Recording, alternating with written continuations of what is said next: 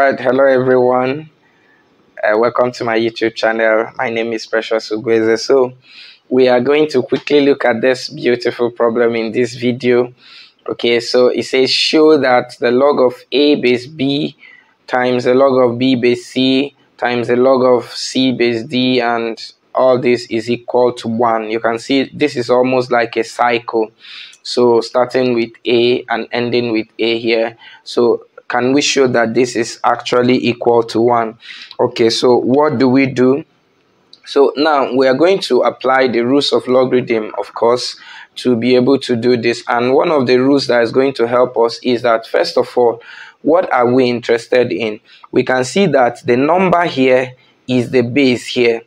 And so is it possible to make this to also become a base so that these two can have similar base? And then you can also see that the number here is the base here. So can we also make these two to also have, similar, bases, just like what we want? So, and to do that, we remember there is a rule that tells us that if we have the log of, say, a base b, that this is the same thing as 1 all over log b base a. This is called the rule of change of base. Of course, this is what we are going to apply, in solving this problem. Okay, so let's quickly go into it. So I'm going to change this to make the base here to become, the number here to become the base. And to do that, we are going to have, 1 all over the log of b base a. Okay, and then times here, I don't need to change this. I will leave it the way it is, log b base c. Now, but I will need to change this so that the number here will become the base here. So that's going to give me 1 all over the log of d base c. And then coming over here, I am going to leave it the way it is because I already have something that it looks like.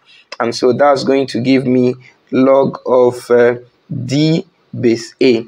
Now, since we want to get the right hand side, so we'll leave it and then try to see that this left hand side will give us that. Okay, so at this point, what do we do next? So I'm going to join the ones that have common bases together. So I will bring this upon this because it's multiplication. Of course, it is associative. I'll bring this upon this and then bring this one upon this.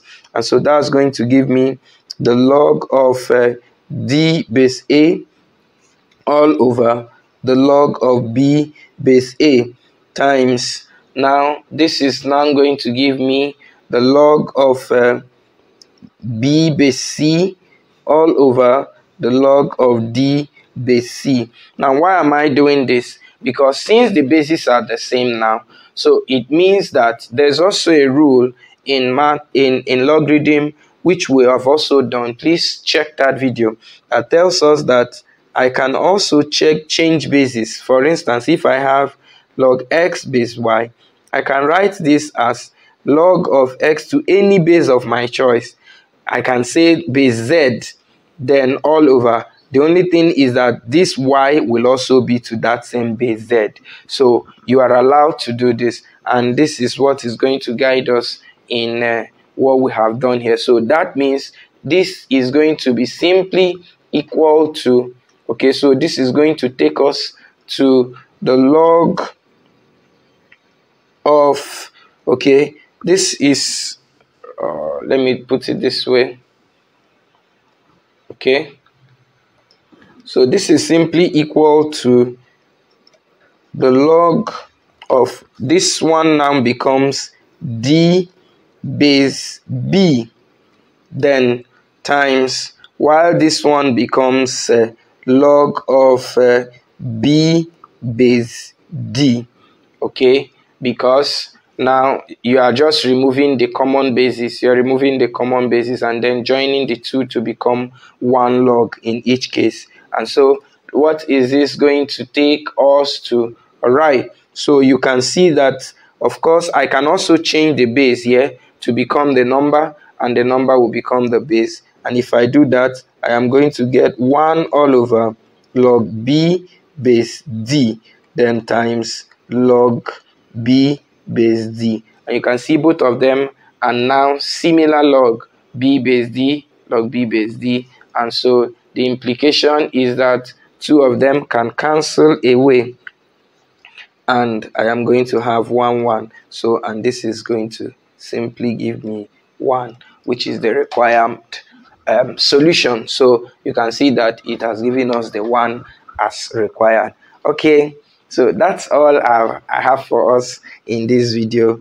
Kindly subscribe to our YouTube channel and ask questions wherever you wish, whatever is not clear, and we will always respond to you. Follow us on our social media handle, and see you in our next class. Have a nice day. Bye.